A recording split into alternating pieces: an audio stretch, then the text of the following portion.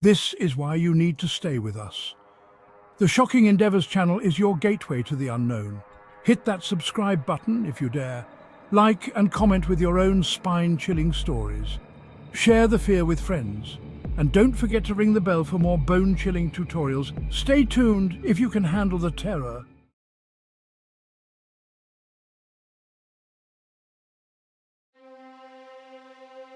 And the sun bleeds across the horizon, a fiery gash in a sky choked with smoke. Each sunset is a spectacle of despair, a reminder of the world's slow, agonizing demise. The air, thick with pollutants, hangs heavy and hot. Gone are the vibrant hues of a healthy sky. In their place, a bruised canvas of orange, purple and sickly yellow. This is our world now, a world teetering on the precipice of destruction. The earth, once teeming with life, now bears the scars of our neglect. Vast swathes of forests have been reduced to barren wastelands. The ice caps, once mighty sentinels of the poles, dwindle with every passing season. The very air we breathe has turned against us, a toxic cocktail of industrial waste and unchecked emissions. This is the legacy we leave behind. This is the future we have wrought. The land, once fertile and abundant, now yields only dust and despair. Droughts plague once thriving farmlands, leaving behind cracked earth and the skeletons of dead crops. Rivers, once arteries of life, run dry or are choked with pollution. The delicate balance of nature has been shattered, its intricate web of life torn asunder. The consequences of our actions are etched into the very fabric of our planet. Rising sea levels swallow coastal cities, displacing millions. Extreme weather events, once rare occurrences, have become the norm. Hurricanes of unprecedented fury lash the coasts. Floods engulf entire towns. Wildfires rage unchecked, consuming everything in their path. We have sown the seeds of our own destruction, and now we reap the bitter harvest. In this world of dwindling resources, humanity has turned on itself. Nations, once bound by diplomacy and trade, now eye each other with suspicion and distrust. The old alliances have crumbled, replaced by a desperate scramble for survival. The fight for control of what little remains, clean water, arable land and the dwindling reserves of fossil fuels, has pushed the world to the brink of war.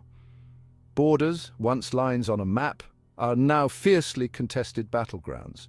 Refugees fleeing the ravages of climate change and conflict are turned away at gunpoint. The lucky ones find refuge in overcrowded camps, their futures uncertain.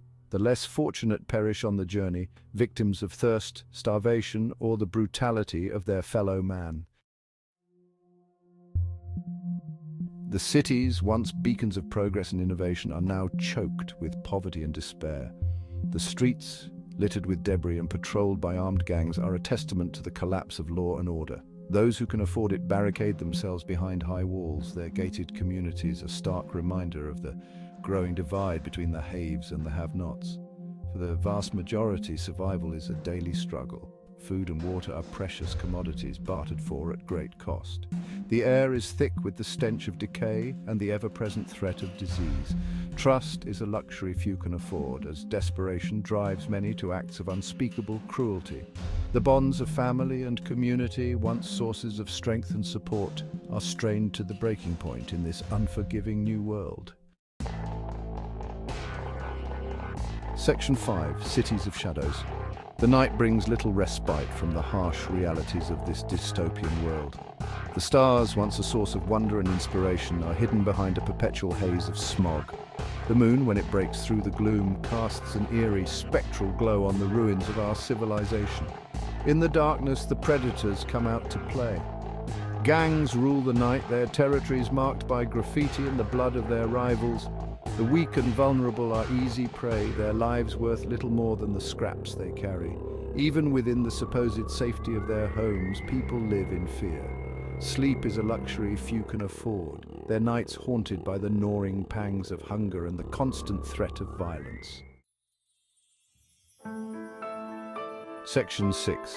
Wasteland Wanderers.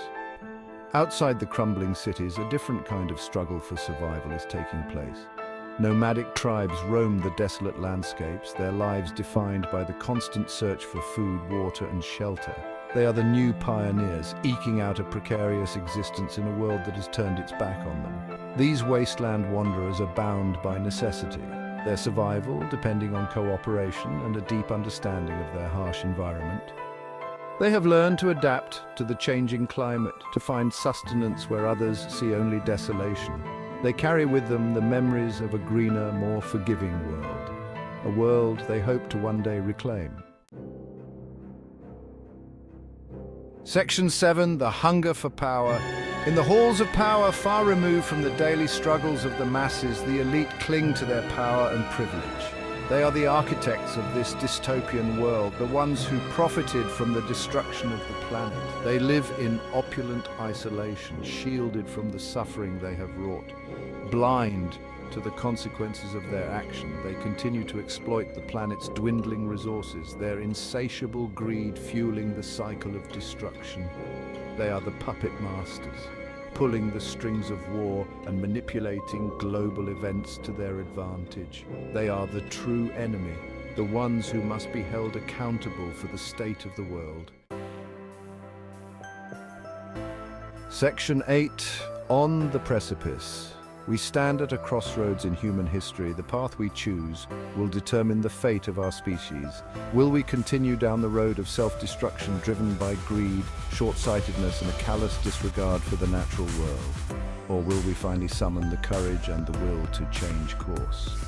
The challenges we face are daunting, but they are not insurmountable. We have the technology, the knowledge, and the resources to create a better future. What we lack is the political will, the collective sense of urgency, and the willingness to make the difficult choices that are necessary for our survival. Section 9, a choice to make. The time for complacency is over. The time for action is now. We must demand that our leaders take immediate and decisive action to address the climate crisis. We must hold accountable those who have profited from the destruction of our planet. And we must come together as a global community to build a more just, equitable, and sustainable future for all. The future of humanity hangs in the balance. The choices we make today will determine the fate of generations to come. Let us choose wisely. Let us choose to act. Let us choose hope over despair. Let us choose life over extinction. Section 10, our last stand. This is our last chance. The last sunset may be upon us, but it does not have to be the end. We can still change course. We can still create a better world, but we must act now before it's too late. The future of humanity is in our hands. Well, my friends, now that I have you all here secluded with me, confined and alone, with nothing to do and nowhere to go, it's time for you to sit back and relax while you hold on to your seats. Join me here at the Shocking Endeavors channel for some death-defying suspense, terror, and madness. You'll be glad that you did, believe me. Now I need you to subscribe, like, comment, and share this video after you hit that notification button. If you don't, strange things may happen to you. Ha ha ha ha ha.